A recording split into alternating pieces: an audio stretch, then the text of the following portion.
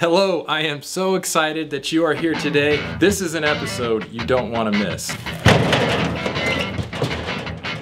that mold starts growing right on the hardy backers. It was much more expensive than I expected.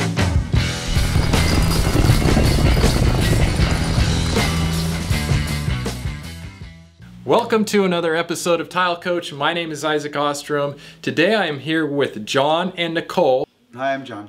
Hi, I'm Nicole. John and Nicole purchased this home a few years ago and noticed right away that there's a few things in the bathroom that were not done correctly. We bought this house about 3 years ago, and the bathroom is our son's bathroom, and he's notorious for taking kind of long showers. We came home and realized that in our downstairs guest room there was a leak coming through the ceiling and running into the closet and quite a big puddle. So that's when we first realized, oh, something is wrong with this upstairs bathroom. So they found Tile Coach YouTube, gave me a call. Now let's go see what's going on with this bathroom. I'm going to remove this tile, see if it was properly waterproofed, because this does need waterproofing. Any benches, sills, pony wall caps, curbs, these horizontal areas can be big problem areas if they're not waterproofed correctly. So let's check it out.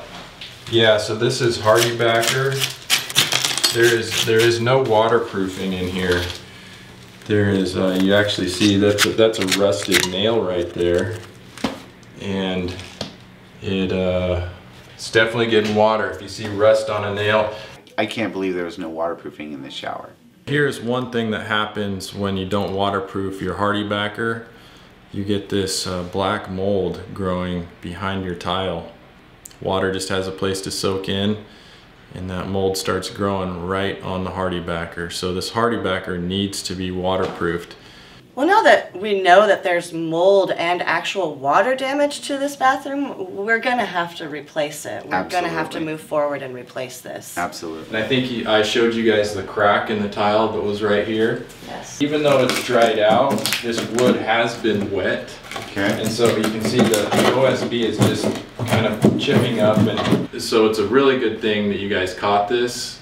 And we, right now, because if this would have gone on for years, Yeah. this, the water damage just grows, and it would get in. This is an exterior wall. You got siding, you got a window, and so you guys are really lucky that you noticed this stuff, gave me a call. So we have a few options. I mean, doing a repair is cost prohibitive because we'd have to take out this entire course of tile. I don't even think we can find this tile anymore. If we're going to redo the whole enclosure and keep the tub, you're probably looking in like the $10,000 range. It was much more expensive than I expected. It was much more expensive. I'm a little bit surprised by the whole thing. So, Okay. Okay. I know. And that's keeping the tub. That's keeping the tub. Okay. Yeah. What if we were to pull the tub out? Yeah. If we were to pull the tub out and make it a shower. make it a shower, that could be done. I don't know. Nobody bathes. Yeah. We have a shower. We're not really trying to keep the tub. I don't think I need to keep the tub. I don't think so either.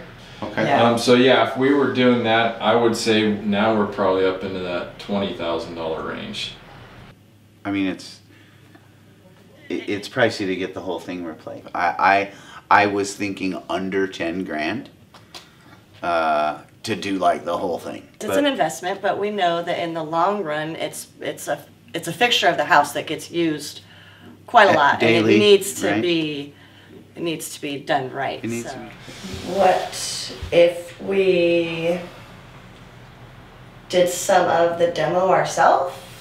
That's a possibility. We usually don't like our homeowners when we're doing jobs to do the demo, because it's like, we have the dump trailer, we have everything, but since you guys are letting me film this video in your house and doing this, I'm up for it. I'll get the dump trailer here. We'll just leave it parked out so you guys can just take your time with your demo. Yeah. We'll go into the showroom, pick some tiles, and then come back when it's all demoed. Okay, I'll get my theme going. All right. Let's do it, guys. Let's do it. Now, since we were already there with the dump trailer, I had Ronnie give me a hand. We went ahead and got the bathtub out because it was such a big, bulky thing, and Nicole couldn't handle that herself, so we got the bathtub out, got it dumped, left the dump trailer there so that Nicole could get down on this demo.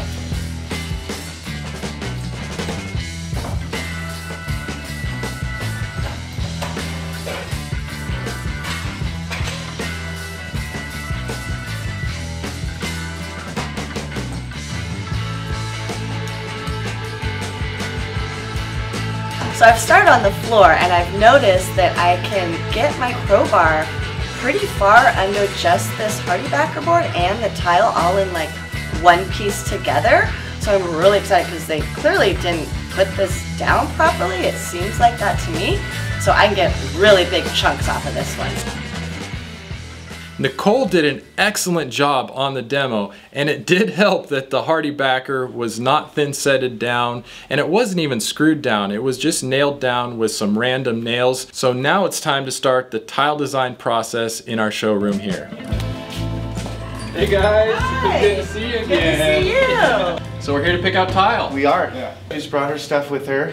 Okay. She's ready. She's got her inspiration, her colors. Yep. All right, let's go over to the table and let's start Awesome. checking it out. So this is our inspiration. Yeah, and that definitely has like That is all beautiful. of the colors that I want in there. So Being the brown kind of like the floor, and then the blue being the ombre of the shower. okay. We were down in Palm Springs, and I love crystals and love to drag my husband to rock shops, as he calls them. And we went into one, and I found a beautiful Caribbean calcite, and it had some druzy in it and everything. And I just said, "Oh my gosh, this is my inspiration for the new bathroom. This is what I want to go for." We had talked about some sort of fading tile, and so we looked up ombre, and we looked up a few different types of fading tile. So ombre is kind of colors leading from like solid to lighter, sprinkling different colors in as you go up. Yes. Okay. So we would Definitely. start like floor from here. Yep. And then build up some whites. Every blue is a little different, has a kind of different story to tell. So, you know, like your aquas. Yeah. We do have one that's like in this tone. Also behind you in glass. I'm not suggesting that we do glass up the whole side, but I just want to give you the idea of blues. Yeah. I'm thinking more this for a softer blue. blue. Yeah, the Okay. softer.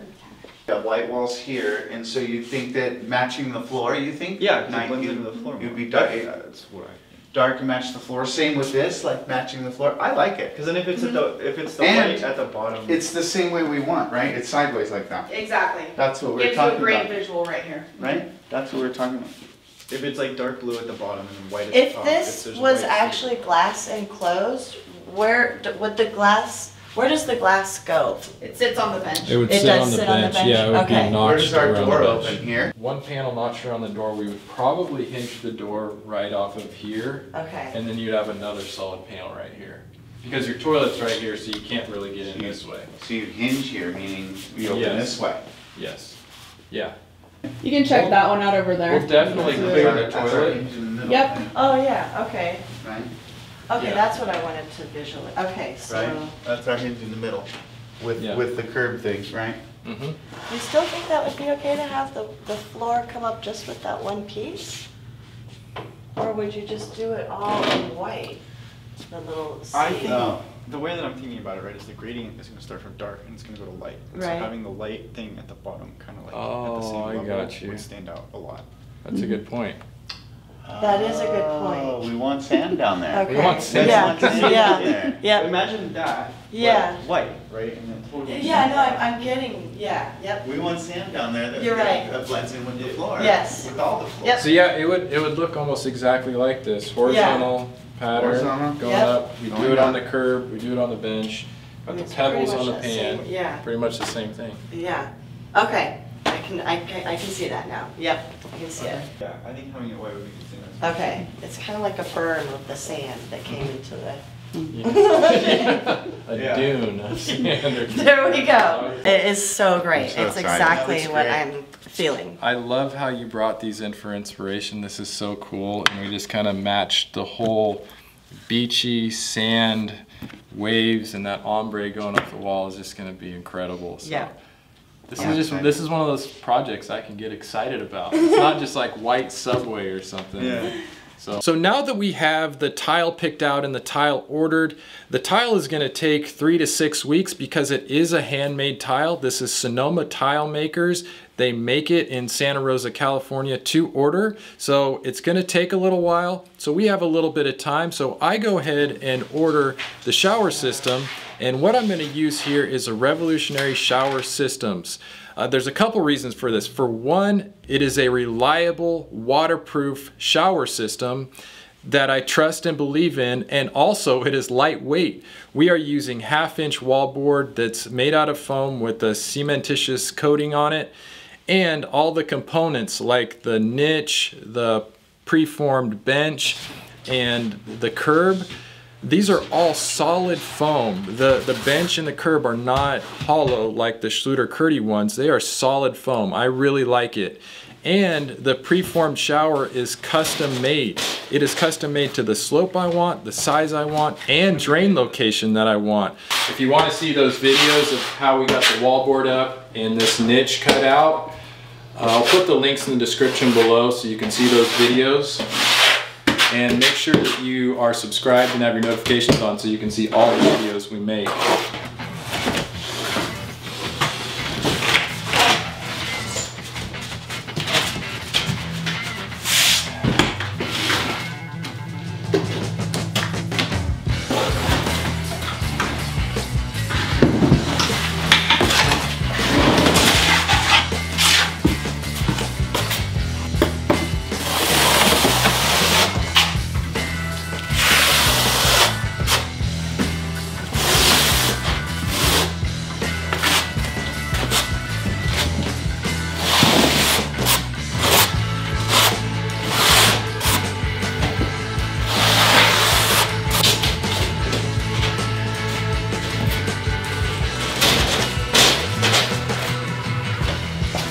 This is gonna collapse the ridges of thin set underneath it, giving it 100% coverage and squishing out any of the air.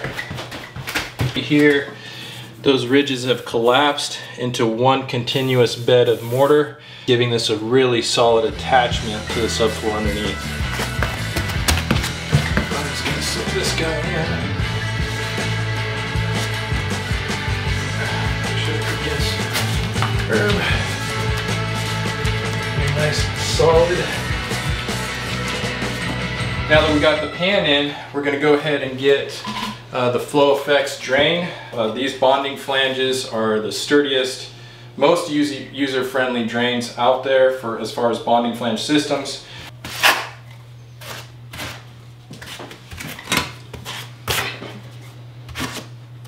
And then in the Flow Effects, I'm backfilling these mortar lock joints so that the bonding flange and the pan become one. That's one thing that's unique to Flow Effects here, is these mortar lock channels on the bottom that lock the thin set into them. I'm going to take some ABS glue. This is ABS cement, or you'll use PVC if you have PVC waste pipes. Here on the West Coast we have ABS. I like to coat both sides, both the fitting and the pipe. And it doesn't matter which way it goes, but I'm going to glue it and push it into the thin set in the same motion. So that's it, that part is in. We got all the corners, all the band in.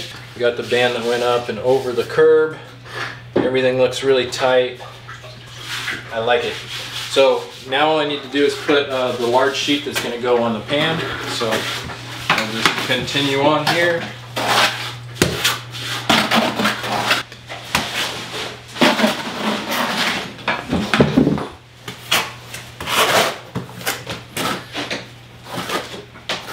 One section out. My full sheet here. Try to line it up as best as I can, something like that. Oh, come on.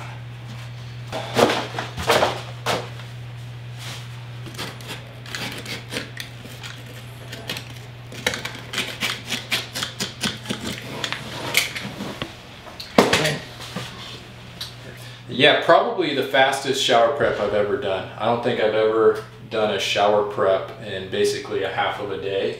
So I'm really impressed with the revolutionary shower system. So now that the shower system is completely installed, waterproof, ready to go, and the tile has finally arrived, we need to do a mock layout. So what we do is put some tape down on the carpet so that John and Nicole can place the tiles exactly where they want, because we have 3 different colors. They know that they want some type of ombre gradient design, but we haven't finalized it. Some design software probably would have been helpful, but we do things old school. I like to have things out, move them around physically, touch them, move them, place them. I love doing tile layouts like this, so we let John and Nicole kind of put the tiles exactly where they want them. I have a couple of photos that we took of creating it here on the floor in a, you know, very straight across, this color to this color to this color, very static. Yeah. You know, a couple sticking up, but in a very symmetrical way, yeah? So I started playing around with the tiles a little bit more and realized I could really get like a wave shape pattern going, and with the white it makes it look like the foam of the top of the wave. So I'm really trying to work with these colors to make that wave, that movement come into play. So now that we have the exact layout that we want, I have Steve take a picture of it so that he can refer to it as he's installing the tile. And now that he has the picture, he literally takes the tiles from exactly where they were on the floor and puts them up in the wall in the exact same place. So the design that we take from the floor is the exact that ends up on the wall. It looks like, I swear to God, it looks like they're in there and putting this thing together piece by piece with precision. I'm watching them put up the sides of the walls.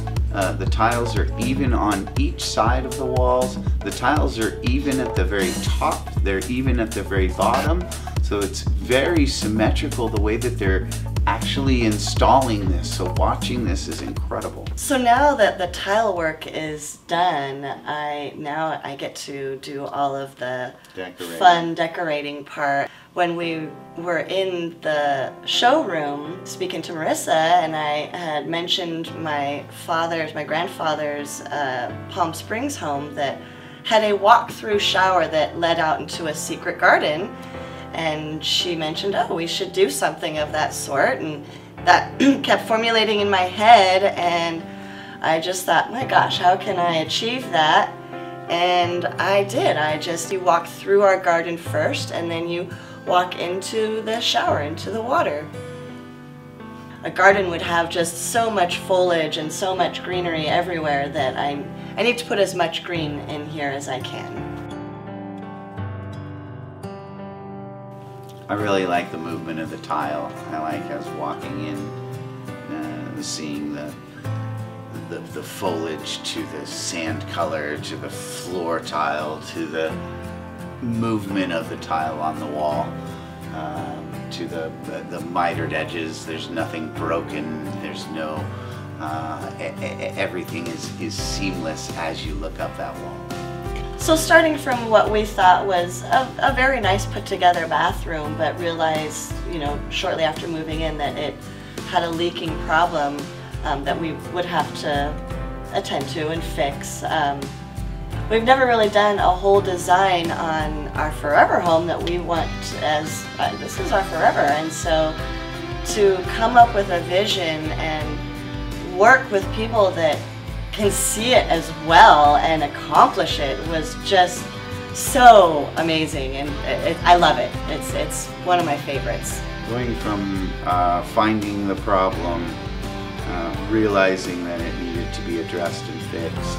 The feel of it is different, walking in is different, the way you decorated it is incredible. From start to finish, it it was a nice bathroom. Now it's an incredible Now it's bathroom. incredible. Thank you so much for sticking around to the end of this video. I know your time is very valuable, and I hope that this video was entertaining, educational, and inspiring. And also, I'm just glad you're here because I can tell you that I love you. I love being your tile coach, and we'll see you on the next video.